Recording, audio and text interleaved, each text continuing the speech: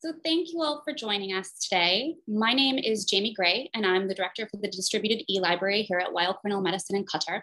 And we're delighted to welcome you all to the opening session of today's Evolving Health Information Landscape Symposium. Before I introduce our first keynote speaker, I just wanted to share a few quick housekeeping details for the symposium today. To listen to the session in Arabic, please click on the translation icon and select the Arabic language option from the menu. For captioning, please click on the closed caption icon and select enable. And finally, to send a question to our presenter, please use the Q&A panel. For sessions with more than one presenter, please be sure to include their name at the start of your question so the moderator knows who to direct your question to. So without further ado, it's my pleasure to introduce Dr. Alwaleed Alkhaja. Dr. Alkhaja is the copyright librarian at Qatar National Library. He manages the library's Open Access Fund and serves as its representative on the Global Sustainability Coalition for Open Sciences Services Board. Before joining the library, Dr. Alkhaja worked in open science publishing with Q Science and HB King Press. He holds a PhD in molecular biology from the International Max Planck Research School and an MBA from the Alliance Manchester Business School in the UK. So Dr. Alkhaja, thank you so much for joining us today, and the floor is yours. Thank you, Jamie. Can you hear me fine? Can you see me as well? Yes, we can hear you. And okay, let me just share the screen. And I hope, the slides are appearing? Yes. Can you see them? Okay, perfect. So good morning, everybody. Yeah, it's my pleasure to be here today, and it's an honor to have this opening keynote, which I hope would set the stage and tone for what looks to be an amazing symposium. So thank you for the organizers for the invitation. And today I'll be talking about open access and open science, and how both open access and open science infrastructure specifically can be a lifeline for health. And in this case, it's health information, but also, I think it's also for health professionals in general. So a bit about myself and how I've reached the stage. So I've got a background in molecular biology. I've worked with open access publishing for several years, and now I'm in the library also doing open access, from open access advocacy to managing the open access fund. And I think I best describe myself the best description of myself would be an open access advocate, to support open access and open science. And today we'll be talking about open science, right? And I do hope that by today's presentation, I can convince you that open access is actually good and open science is good, and how it could help health information. I'll be giving examples of local open science initiatives. I'll be talking about some global open science initiatives as well. But mainly I want to talk about the challenges for open science, and more specifically about sustainability. How can we make open science sustainable? Some definitions and a bit of background perhaps before we talk about the very kind of important stuff. What is open science? Now, it's an umbrella term that could describe several different things, from open access publishing to open data, to open reproducible research, to open science evaluation, such as peer review, to open science policies, and open science infrastructure and tools. Now, you can actually go into much more detail because each one has several terms within it. So, for example, when we talk about open data, and this is from Foster, who defined, or at least tried to map out different definitions. So for the open data, for example, you have the repositories, it could affect open data on government, and open lab books with the repository. So it's a lot of different definitions. But today, we're only looking at a bit, like a small part of it. So there's no time to go into details of every single thing, but I do invite you to explore this further after this presentation. what's important for us is to define what we mean by open, right? And having free access or something for free, although I don't believe anything is for free, but having free access is only one part of the solution. Now, when it comes to open access publishing, or let's say in open in general, you need something that is free to use, something that could be shared with anybody for any purpose without much restriction, and something that could also be modified, so to build upon the work. And when it comes, for example, in data and open data repositories, we often refer to data being fair. And what fair means is something that is findable, accessible, interoperable, and reusable. So as you can see, free is only part of the solution. What open science does is, if you look at the scientific cycle, right?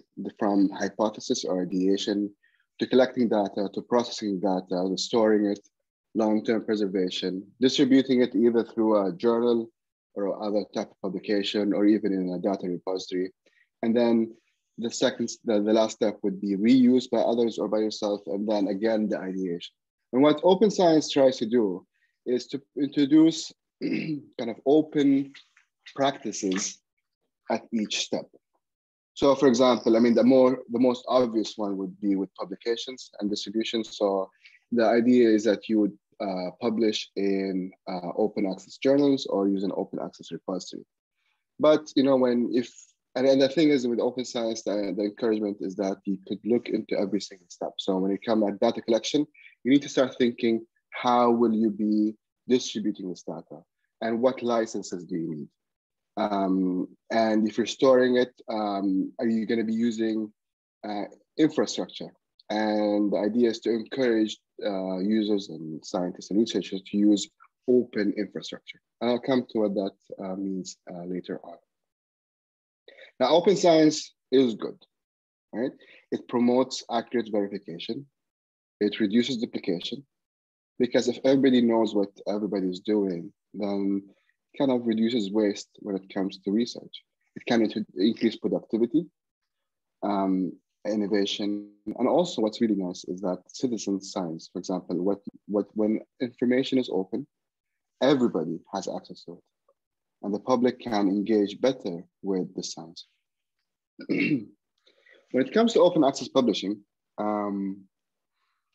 more specifically with publishing, so open publications, increased visibility, can lead to higher citations, can reach many more people, and in many cases allows researchers to satisfy the grant regulations or grant policies.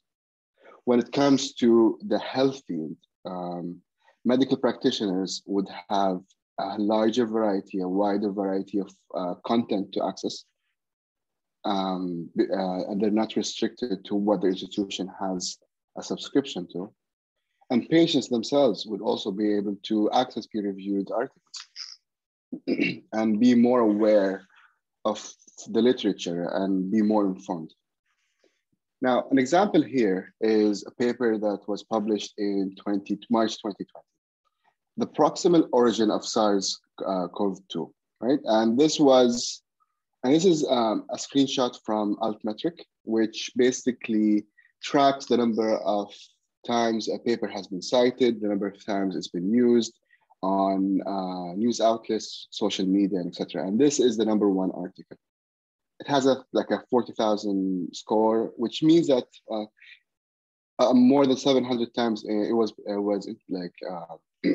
featured in news outlets. It was tweeted more than 70,000 times, and it was spread over the internet. And this article, well, not necessarily open access, but it was for free. So it just shows you the importance of having access to information. Now, I think at this point, before we talk about sustainability, it's really important to talk about some myths and to address some misconceptions when it comes to open access and open science. The first myth is that access is not a problem. And we hear this often saying, well, we have subscriptions, and so why open access? But the reality is that we do not have access to all scholarly literature and journal subscriptions. And by we, I don't necessarily mean my institution, but we as a community in general. This subscription or the access varies from one country to another, from one institution to another. And it's not necessarily that high income countries have all the access. But what we see is that some countries have zero access and other countries have more. So the information is not distributed equally. There's no equity when it comes to information distribution. And open access or open science is a solution. Again, something more specific to open access is that one misconception is that open access, to publish open access is expensive. Yes, it can be expensive. Some journals would charge $1,000, others $3,000. But the reality is that many open access journals are free to publish. And many publishers worldwide offer waivers for countries from low income and low middle income countries. Now, the third myth is that, yes, I love open access and I want to publish open access, but I have to pay it for myself. And the reality is that authors, yeah, they do sometimes have to pay, but there are options from grants, universities, and also APC funds. Now, these options might not be available for everybody worldwide, but that should be our goal as a community, to make sure that authors do not pay themselves. Maybe the fourth and the last myth I'm going to discuss is that open access articles, and I say we can extend it to open science, is not peer reviewed. So there's a trust issue. Authors, and honestly, I mean, like when I did this, the first time I heard about open access was quite long ago during my graduate studies. And it was like it was known, yeah, it's free to you pay to publish, therefore it's fast and it's not that great. But that's not really true, right? So open access journals are peer reviewed like subscription journals.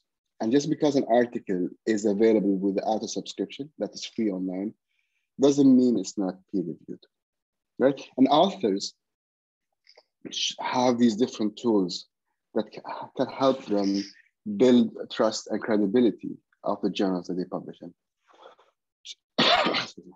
So one of them is think, check, submit, which kind of allows or makes the author think where they're publishing, check certain criteria. And once this satisfies these criteria, then it'll encourage to submit.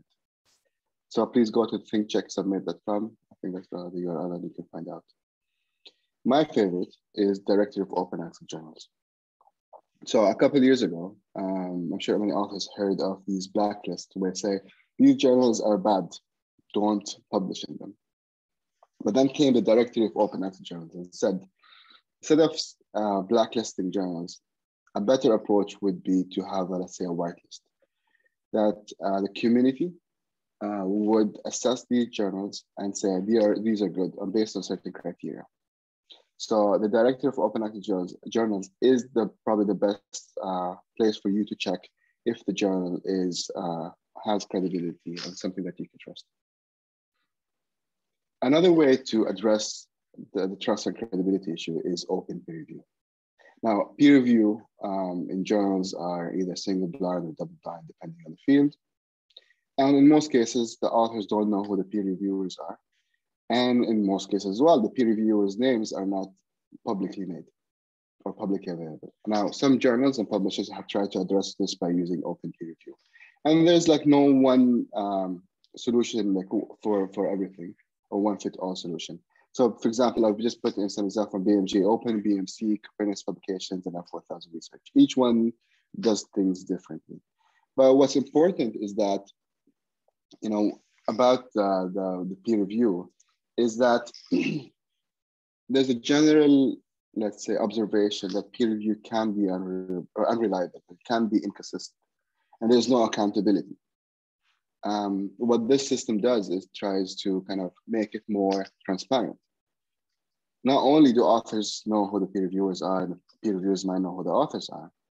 What's really great about this system is that during the process of peer review, there's a lot of communication going back and forth between authors, editors, and the peer reviewers. And some publishers are making this like conversation publicly available. So there's a lot of value in knowing this, right? So with open peer review, it tries to address this issue of trust and credibility. Now that I've addressed some of the myths and introduced you to the idea of what open science and open access is, I want to show you some of the local open science initiatives in Qatar. And one of them, or two of them, are in Qatar University. So you've got QSpace, which is Qatar University's open institutional repository, and you've got Qatar University Press. Both use open licenses, and the idea is to maximize the reach of, in the first place, Qatar University's faculty's output, and in the second, to introduce more journals in the Arabic language. Another example is Hamad bin Khalifa University Press, which I used to work for, and qscience.com. And they have open access journals, open access conferences, and even open access books. Now, let's talk about Qatar National Libraries. So Qatar National Library has two initiatives. The first one is the Open Initiative Award. And this award now it's in its second year. And the idea is that we, as a library, recognize initiatives locally, both on an institutional level and an individual level. Those who have supported open scholarship, which includes kind of the sciences and the humanities, and of course, open science. So we do hope to continue this. And the idea behind this is that we want to encourage others in the community by giving them great examples of what they can do. And of course, we would like to reward and encourage those who have practiced this already. Now, Qatar National Library's Open Access Fund is what kind of I do on a daily basis. And the idea of the fund is to cover open access publishing costs for Qatar-based researchers and to create and contribute to a permanent archive of the Qatar-based research at Keynote. So the problem that we're trying to address is that, and this is also kind of validated by the different surveys that we have done over the last couple of years, authors in Qatar want to publish open access, right? They believe that open access is best for them. And I've been doing this for almost 10 years now. And the conversation was before, like 10 years ago, was what's open access? Why should I pay? Why should I do that? And we've evolved, I would say, from that conversation to how can I make my articles open access? Can you provide support? So the fund here is to do that specific task, to reach out to authors who don't have enough funding or don't have any institutional funding or grants, and provide support for them to publish open access. The other thing is, because the articles are open access, they are free to access and it's perpetual, forever, we want to put them in a repository. The idea is that we want to make all of Qatar's research openly available. And this is part of an archive that could survive generations and years to come. So we started this, before I talk about what we've done, we've noticed that, in Qatar, open access research has grown significantly in the last 5 years. So in 2016 and 17, it was about 25%. And in 2020, it's more than 50% of all publications in which a publication has a Qatar-based corresponding author. And that's the criteria that we use, because usually corresponding authors are responsible for the funding or paying the fees. So I think there's a lot of growth, as you can see, and we would like to think that our efforts at the library has contributed to this. But also we know that authors, there's a higher awareness of open access and there's a higher demand for it. For Qatar specifically, we think that open access is an enabling factor for interdisciplinary research. It's essential to have a knowledge-based economy because of the reuse factor in open access. And it provides more visibility and transparency for publicly funded research. And again, it's in alignment with the Qatar National objectives and goals. So over the last 4 years, and we started this, let's say June, July 2018. And what happened is that we came together as a library. We said we want to do this we put the service, we tested, we launched, and luckily it had a high, there was a high demand for it. In total, we supported over 2,000 requests over 3 years. And we've supported 1,001 unique authors in Qatar and supported 30 different institutions. And we do hope that we can grow this further. And I'll explain, this is the way it gets interesting, because I'll explain how we as a community can do this. Now, for those who are interested in using the service, the criteria is that we, so as you can see, we rely on the Director of Open Access Journals as a criteria for trust and credibility. So your journal of choice should be listed in there. We also ask that authors have exhausted all sources of funding for publication. And a must is that the corresponding author should be affiliated with a Qatar-based institution. If all these criteria are met, then the library can support the article immediately. Now, this is, I tried to put a GIF somewhere, so this is the only one I have. So how does this relate to health, right? We're here to talk about health information, right? And open access is key to supporting health information. And of course, another meme where we think open science is going to save health, right? So what can open science do for health information? Well, I've talked to you about what open science is and what open access is and the benefits. So I think we could say is that open science can lead to more transparency. It can lead to more access to information, more accessibility, more accountability, and more collaborations. Now, accountability, collaborations, or at least collaboration is extremely important in the medical health field. Accountability is vital. So some global open science initiatives related to health information. The Human Genome Project, we can go back a while back.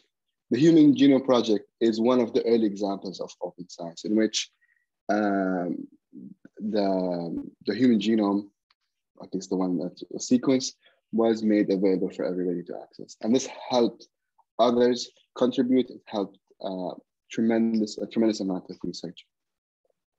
And if you can look right now online and just searching and you can find several other examples. And these examples are not something that I would personally recommend. I'm just saying that there are examples. So there's PEERS, which is a platform for the exchange of experimental research standards in biomedicine.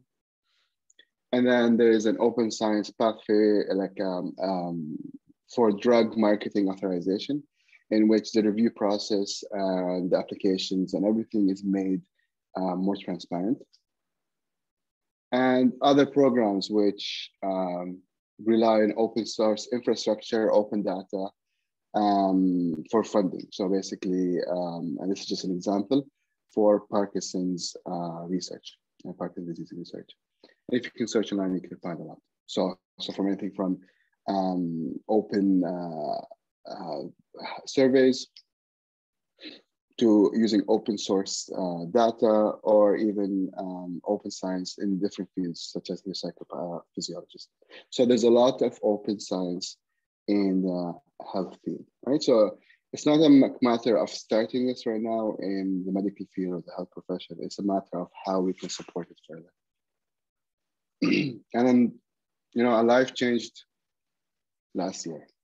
And it's still, we're still trying to accommodate the different changes that happened with the pandemic.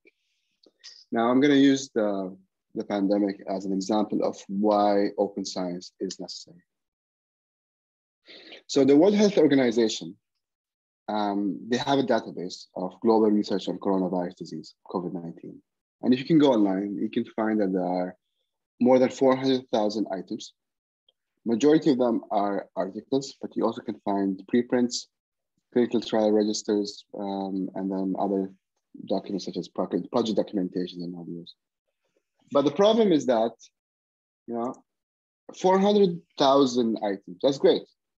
But that's just a list of the items. Not everything is accessible. So what happened in early 2020, a number of, let's say, national science and technology advisors from several countries, as you can see, from Australia, Brazil, Canada, EU, the US, the UK, Singapore, Korea, New Zealand, and so on, and Japan, and Italy, and India, came together and declared that they would like, or there was a call for Open Access Act to COVID-19 publications. And the idea is that if everything is open access, that could lead to a faster and better solution to the pandemic. But, and this is a message, and I'm not sure if any publishers today, but dear publishers, thank you for the free access, but it is not enough. So what happened? Many publishers made, as you can see here, and just again, maybe a point about, it's a call for open access, but what publishers did, and it's great, I'm not saying it's not great, they opened up the collections. Any article that was COVID-19 related was made either open access in the minority of cases, but in the majority of cases, they were made free, right? So everybody could get access. But my message is that it is not enough. Hopefully, and hopefully soon when this pandemic is over, who knows how the publishers what will they do with this content? Will they close it or will they continue making it free? We don't know, right? And many publishers have commercial interests, right? They're selling these articles as subscriptions. So there's a bit of a risk that these articles are going to be closed. But if they're open access, that's not something that can happen. Again, with the pandemic, there's an open access database for the initial genome sequence of the virus, and that's helped identify solutions for the vaccine. But of course, when it came to COVID, there were several, let's say, initiatives. One of which was to make the data from the randomized clinical trials open. And that idea behind that is introduce transparency and credibility to what's going on in the research. I think one of the best examples is by Besson et al. Right? In this paper, they said that what happened in 2020, 2021, and we're still living, there's a lot of research that's being published. But there are issues with how the science is conducted. I mentioned 400,000 articles or items in the WHO database. Are they all good? Are they all of the highest quality? That's something that has been criticized, especially with the speed of publication. So in this paper, they looked at the scientific cycle above, as you can see here, from the analysis, the interpretation, to doing a preprint, to the manuscript, the peer review, the publication, and then distribution. And they've identified several potential issues when it comes to this structure. So, for example, there might be a flawed design. There might be a misinterpretation or misreporting of the data. And then the fast track peer review, or maybe unreported conflicts of interest, or publishing in journals that are, let's say, maybe not credible or not trustworthy. And the idea is that open science can provide solutions in the different stages of this process, right? So if you can look at this table, so for example, if you look at the data collection analysis, a pre-registration of both the analysis and the data collection can address some of the duplications and ethical concerns. Duplications that many groups worldwide are doing maybe similar things. And it's a waste of effort and resources if there's multiple efforts. Maybe it's good to validate, but pre-registration would allow groups to kind of maybe pivot away from doing a certain project and focusing on something as important. Open peer review, which I mentioned, could address the concerns about expedited reviewing. And just to note, I'm not talking about issues here with open science or open access. This is an an issue with all research, whether it's subscription or maybe open science or open access. What I'm trying to explain here is that some open science solutions or techniques or tools can help address this, right? So by, again, further on going, so with data and code sharing, you could, if you share the data, others can see the source of information and how you've reached your conclusions and analysis. And again, the last thing is with communication. So if you publish in open access, then everybody has access to information. So I invite you to read this in further detail because I think it's a really good paper. I've talked about open science, where it is, how it could help the health field maybe. Already some examples in the medical field and how this is conducted. What I would like to focus on in the next couple of slides, and for the remainder of my presentation today, is that, yes, open science can be a solution, right? But the road is, well, tricky. It's a long road. We don't know how we're going to get to the solution. And the reason is that there are challenges when it comes to implementation of open science. Just wait a second.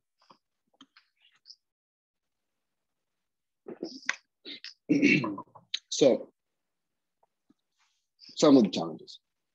I've mentioned building trust and credibility, right? And I've mentioned some of the DOAJ, which is vital, the Think, Check, Submit initiative.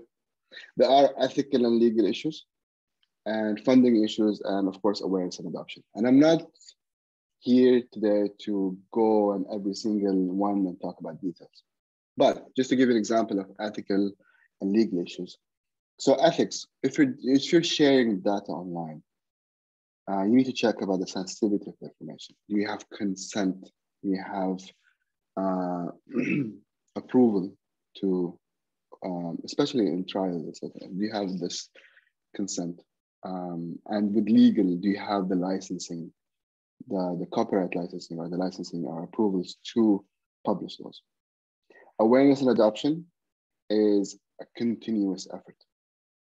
You know, for people to publish or actually use open science initiatives, they need to know about it and they need to be more comfortable about it. But this is like a long-term effort.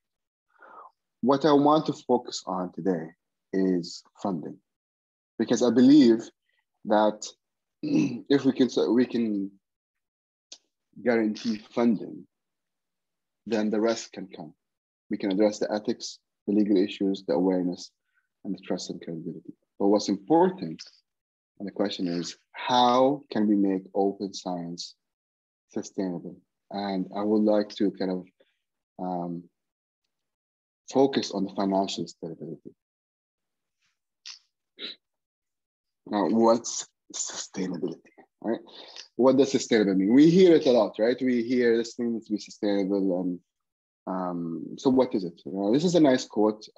So we were doing a project recently with SCOS, and I got introduced to this quote, which I really like.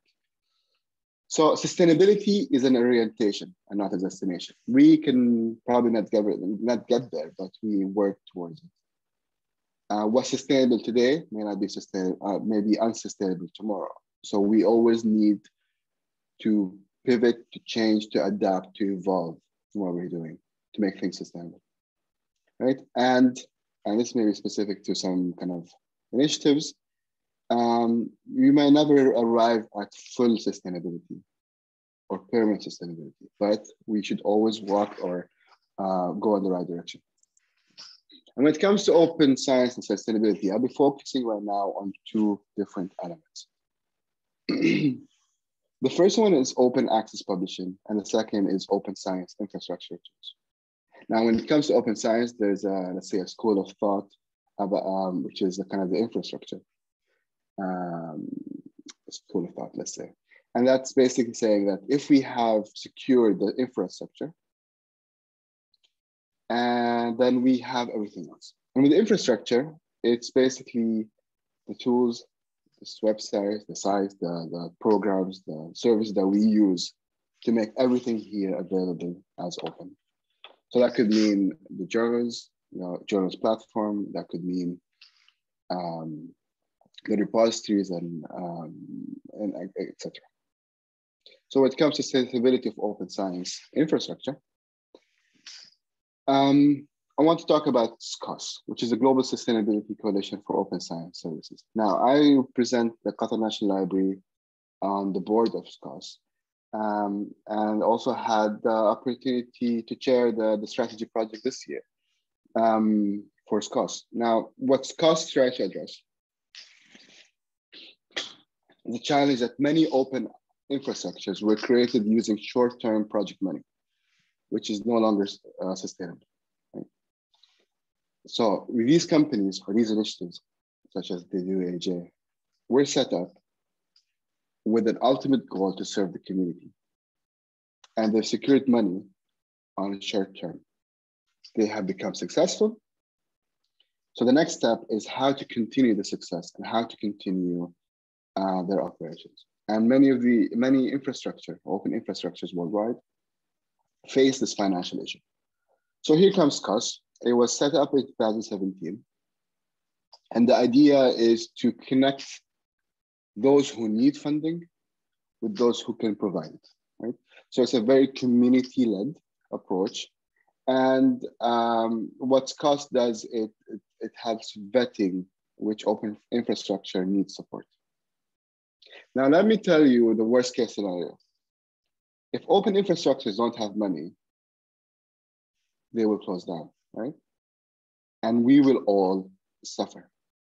Either that the operations are no longer available. And many of these cases, we actually don't pay money. Many of them are actually free to use. What could happen is they could be acquired by a commercial entity, and then we end up paying. So the idea, let's support now to avoid this worst case scenario, which is possible, by the way. So SCOS is a community-led and governed by by the board. And it connects, as I mentioned, those who provide open infrastructure services and those who can provide funding. And this is mostly government entities, library consortia, and libraries. And on the board, you've got Spark Europe, Lever, IFL, the Council of Australian University Librarians, the Association of Research Libraries, CARL in Canada, that's the Association of African Universities, France, I'm not going to try to attempt to read that in French, and also Qatar National Library. So we are, as SCOS is global, and the idea is to have more global representation. So far, 283 institutions have supported the initiatives that were selected or vetted by SCOS. This money has come from 21 different countries, and 8 infrastructures have been supported so far. And about 3.5 million euros were contributed to infrastructure. So who are we talking about? And I do hope that when I'm presenting some of these initiatives, that you'd recognize them. And I do hope that it would connect, that you actually use them and that you need them, and hopefully you would choose to support them. So Sherpa Romeo, for the first cycle of 2017 or 18 when it was launched, so 2 initiatives were chosen. Sherpa Romeo, which is a database that shows the open policies for publishers, and the Directory of Open Access Journals, which I mentioned as a source of credibility. Now, for us as a library, we actually use DOAJ on a daily basis. Whenever we get a funding request, we go on the DOAJ. Now, the DOAJ is great because it also provides not only credibility for the journals, but visibility.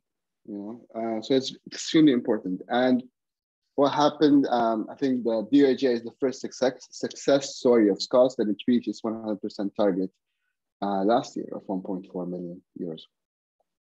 The second funding cycle are the Directive of Open Access Journals and Open Citations, and the PKP.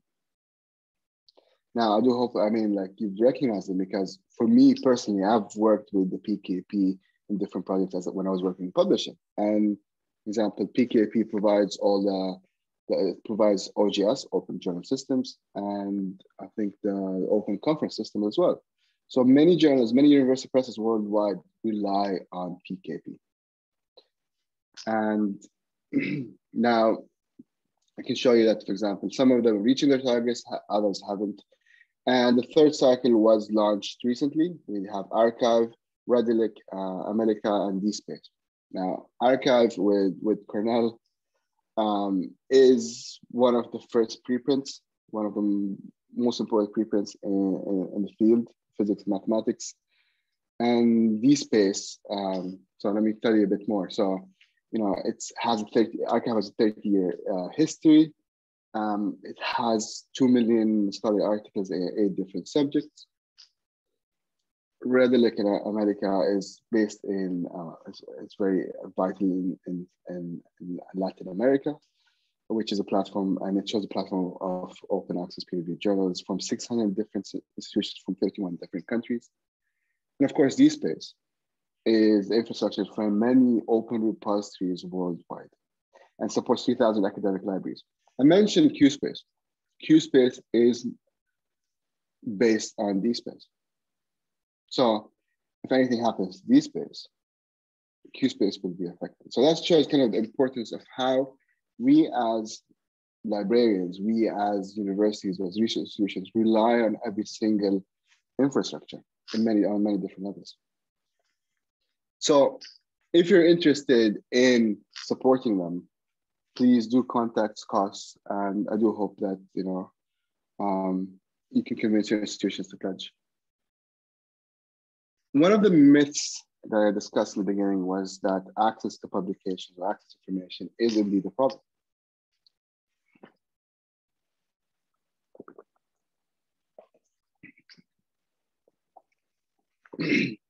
This is a thought experiment. If you, as a researcher, publish an article in, if you publish an article in a journal and it's behind the paywall, or it's inaccessible, and nobody has access to it, can you say that you have published an article? What's the point of publishing something that nobody can read? Or that somebody has to pay 40 euros or even more to read an article? If nobody reads your work, I mean, I understand there's pressure from authors to continue research, to continue publication for, let's say, professional reasons. But let's talk about the science for a minute. Let's talk about when researchers decide to dedicate their lives to science.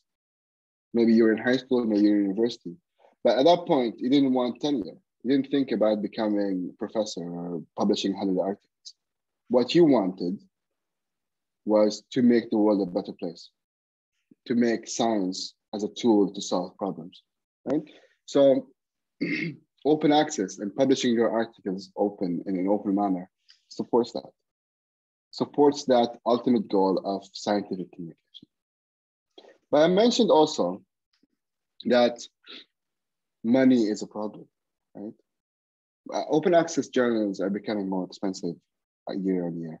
You would think that the more journals that you have, that the price might go down, but it doesn't work that way. So the prices have been going up and up. Competition rules, I guess, didn't kind of apply here, but so it goes up and up. One journal, I'm not gonna mention, but one journal reported that its APC is 10,000 euros. It's crazy, right? But the way that this could be supported is through an institutional approach to pay article processing charges. Individuals, authors should not be responsible for paying from their own pocket. It happens, right? It happens, unfortunately, but they shouldn't do that.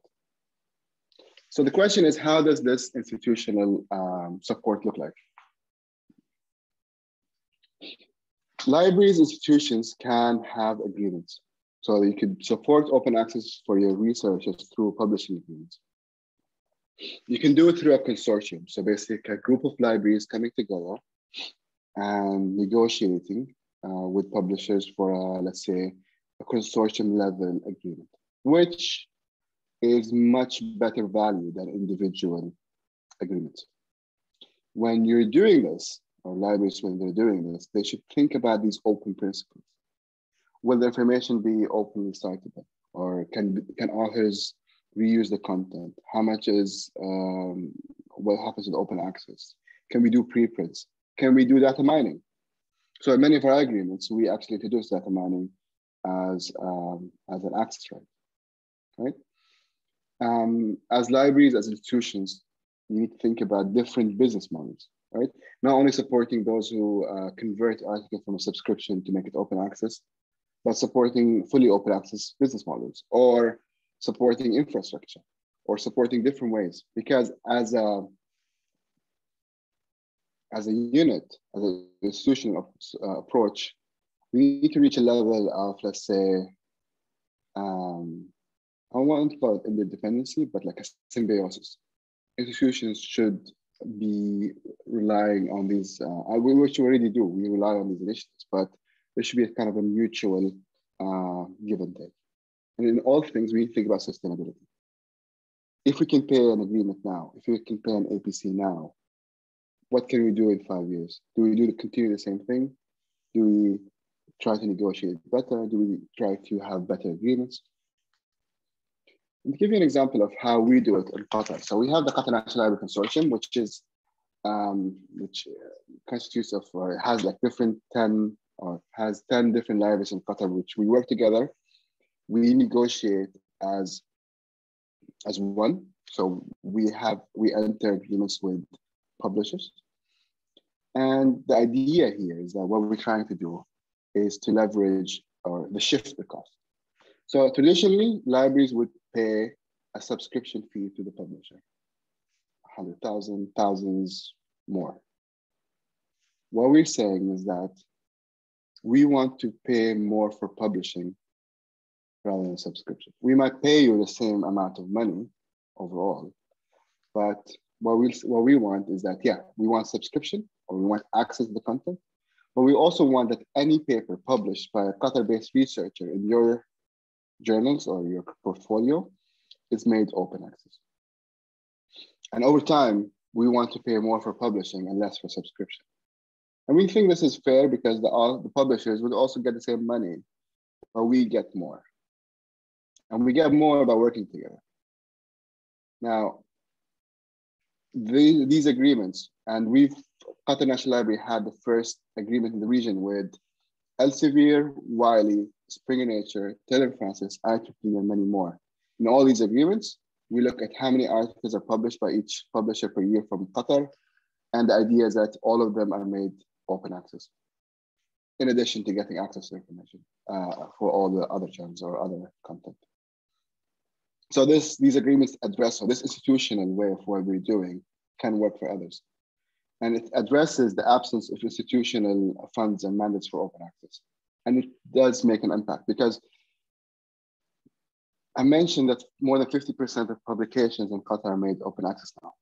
And this is great on a national level. It increases citations for Qatar research. It positions Qatar not only as a region leader in science, but also in open access adoption.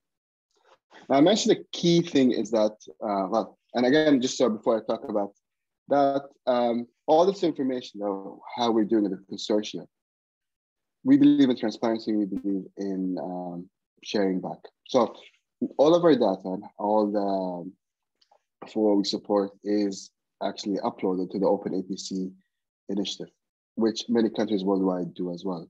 The idea here is that we announce how much we're paying for each publisher on an article level. And this idea here that introduces transparency and allows us even to negotiate better. If we say we're paying double of what others are paying, there's something wrong there, right? We also, many, let's say, European countries also publish their agreements, and we heavily rely on those. You know, it's like this brings in a larger transparency and much more transparency worldwide. So other universities, other libraries worldwide can benefit from them. But what's key, however, is that, yes, okay, yeah, we have an institutional support, but how can we get it? And the idea is that key stakeholders must have better engagement. We need to meet, I mean, in any kind of environment, the key stakeholders need to meet and plan together. So when it comes to open science and open research, yes, the library might be a vital player, but you also have the research institutions, the authors, the funding agencies, right? We need to work together. And here I want to talk about the prisoner's dilemma. It has nothing to do with open science, but just as an example of how we can do things. So in the prisoner's dilemma, yes, it's game theory, we have two guilty prisoners, right? So they're in prison and they've committed a crime. So the police would come and tell them, okay, we'll talk to each one individually and to give them a deal. Tell us who did it and you'll get off for free, right? So this kind of is actually interesting. So, so this matrix here shows how they benefit or lose depending on how they collaborate or work individually. So if A is silent, so if A betrays B, so A goes and says, yeah, he did it, then A goes out for free, doesn't get any jail time, but B has 3 years, and the other way around. So if B betrays A, B goes out for free, no prison, and A gets 3 years. Now, human nature dictates that they might both betray each other, right? So there's a bit of lack of trust in this scenario. Both of them get 2 years. But if they both stay silent and work together, then each of them get a year and a year. And yes, maybe a year in prison in this scenario is not the best, but it's best for both of them overall. Now, if you think of how stakeholders should engage with each other, if each stakeholder, each institution, or each library, even library, when it comes to agreements, work separately, we all lose. We always pay more. And we have this, we've known this, libraries who, like other consortia, by having one agreement, all of the institutions pay less, maybe, and get better value. But if each one goes separately, then they all lose. And the same thing when it comes to open science. If all the stakeholders work together, there's a high probability of winning. But if each institution, each researchers or university goes separately, libraries, then overall the whole system suffers. And there's enough, when it comes to open access publishing, there is enough money in the system. We just have to put it together. We just have to figure out a way of bringing everything together. What does the library have? What does the institution have? And then the research funding agencies, and put this together. And that way, that there could be an institutional way of supporting open access. And besides money, of course, there's always policies and mandates, right? So you need, and maybe these policies and mandates can support, the engagement and working together.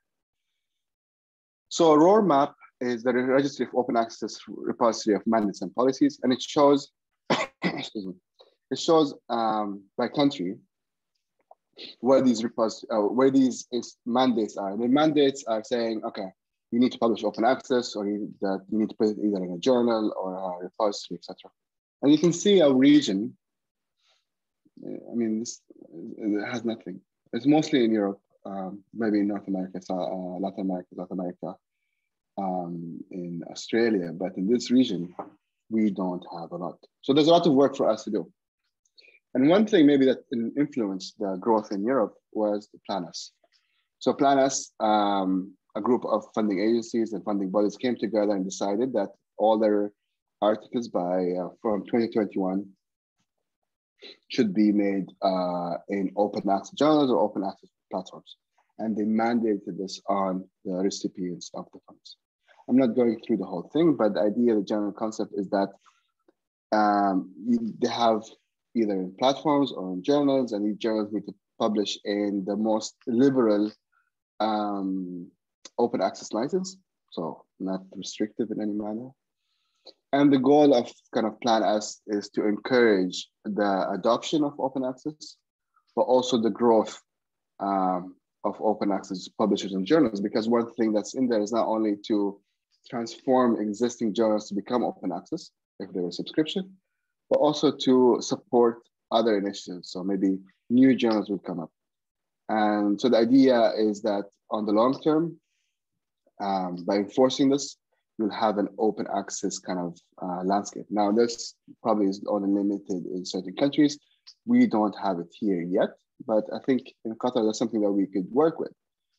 So the institutions that so far, you've got national funders from around the world, from the UK, from Europe, other kind of charitable international funding agencies such as the Bill and Melinda Gates Foundation and the World Health Organization, and of course the European funders are part of Plan S. So that's with advocacy and on an institution level. But as an individual, what can you do? Well, you can do a lot, right? And let's step back from open access. I mean, right now I'm talking about open science. And today I've introduced to you the idea of open science that can be good for health information, good for the medical field. I talked about challenges and I talked about funding issues and how we can work as an institution. But you as an individual, what you can do is at least you can go read about and discover more about open science. You can publish in an open access journal. You can decide to prepare your data in an open access repository or publish them in an open access repository. Or you can try out peer review. Or maybe as a library, you can go and set up an open access fund, maybe. Or talk to your grant institution or support. Okay, there's a lot of, and what I mean is like there's a lot of on the advocacy front that you can do. And one thing just to remind you is that libraries are your best friends. Talk to your librarians, talk to your libraries. Libraries are in the business of providing information, and open access is the best way to provide information for everybody. With that, I would like to thank you very much for your attention, and I think that was it for me, but thank you for your attention. And yeah, I'm happy to answer any questions that you have. Great. Thank you so much for that very interesting journey through open access and open science and where things are currently here in Qatar. So we do have a few questions. The first one is, how do you think open science can make complex ideas and the normal disagreements in science more understandable for the public? So how do you think open science can make complex ideas and the normal disagreements in science more understandable for the public? All right. So I've talked about citizen science, and I've talked about how access to information is, so with the public, they don't have to rely on, let's say, digested information by others, either the news agencies or whatever. They can actually go to the source directly, right? Now, of course, if I'm going to read an article on mitochondrial biogenesis or something, I might not understand it, right? And so they might be too technical for me. But what's great about open access and open access publications is that they could be reused. The text can be taken, can be made simpler. And there are many initiatives that would take like an article, simplify it in a sense that could be understood by the public and republish them. And the great thing is that the licenses allow them to do so. If they were not open access, you wouldn't be able to do that. And there's actually one of my favorite examples, I forgot the name, but it's a journal in Switzerland, and it's a journal for kids. So even like you think not only the public as like adults, but even children. So what it's for treats for young minds, right? So what they do is they take neuroscience articles, they write them in a very simplified manner with cartoons and everything, and they publish them for kids. And the kids are also peer reviewers. So just an example of how the strength of the licensing there works. The licensing allowed to address that, either getting to the source or relying on sources that would make it simplified. Great. So what do you see as next steps in moving the conversation around open access and open science forward? So there's there's a local steps and there's global steps. Locally, maybe I can start with that. As a community here in Qatar, we need to meet more often. Of course, we got the consortium, but we need to have more venues for discussion, for ideas. And we do that, let's say, ad hoc, with our researchers. So we support them, we do these focus groups, and we try to understand better. But we need to do it on an institution level. I mentioned that there's enough money in the system. And I do believe in that, because we thought, okay, if we were to join Plan S, how much would it cost? And we did that in kind of 2018, and we found it's only a couple $1 million. It's a lot, but relative to what is spent on research, that's possible. So we need to get together locally. On a global level, I think I'm going to say the infrastructure. So institutions need to support infrastructure. The idea is that if these infrastructure, which I believe all of us use, from Directive Open Access Journal to Sherpa Romeo or even PKP or Open Citations, we need to keep them, we need to ensure their survival. And I guess engagement on kind of just more awareness and advocacy in both local and global fronts. So following on your comments on infrastructure, so another question is, so you talked about infrastructure changes such as new mandates coming in to support the move to open science. So when speaking to, say, an individual researcher to generate excitement and buy-in for this movement, what two benefits do you think are the most important to be highlighted during the conversations that we have? For an individual, the interests are different, right? For an institution level, maybe we can start from there. From an institution level, I guess we can see it from a big picture, sustainability, long-term survival of open science. But on an individual level, that doesn't always translate, because an individual have individual needs. So I think the primary thing is the benefits that comes to an author, let's say with open access publications, as an example, or open data, more visibility, high reputation, either through citations or just through readership. I mentioned the altmetric because we rely on citations and impact factor as a criteria, but there's much more. And I think from an individual level, and we see that here when we talk with authors, they believe or they understand or they appreciate the benefits of open access. So I think that's really the criteria. If you make it more open, people would read your work more, people would trust your work more, and people would reuse your work. So in all cases, you benefit. Great. Well, you mentioned altmetric and you mentioned it in your presentation. So thinking about along the lines of evaluation, what new metrics do you think might need to be considered to evaluate open science and open initiatives? To evaluate the open initiatives, you mean, or okay. Well, that's a tricky question, right? So, do you mean evaluating the initiatives themselves or the output of it? It could be either. It could be either. So when it comes to open initiatives, I think we need to understand the usage better, right? So yes, we might have an open access, open initiative, right? But we need to know the importance of it as well. Who's using it? How are they using it? And I think there should be a conversation between the community who's actually using these tools and those who are providing it. So from an infrastructure perspective, if there are any comment changes, requests, I think these need to evolve as the needs of the users evolve. But I think usage metrics and et cetera would be much more beneficial, at least with open science initiatives, or at least open infrastructure. With initiatives, maybe there could be another body that could evaluate this. Why not? We know that we evaluate every single part of the process.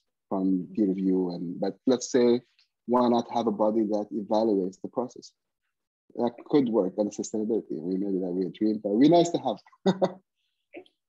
Well, and with that, that wraps up the session for today. Thank you so much for your time and expertise. We will be taking a short break and hope everybody will join us back at 10:15 for our next round of presentations. Dr. Alkhaja, thank you very much. Thank you very much for this opportunity, and kudos for everybody who's supported this symposium. It's a great event, so I look forward to hearing the remainder of the presentation. Thank you so much. Thank you. Bye.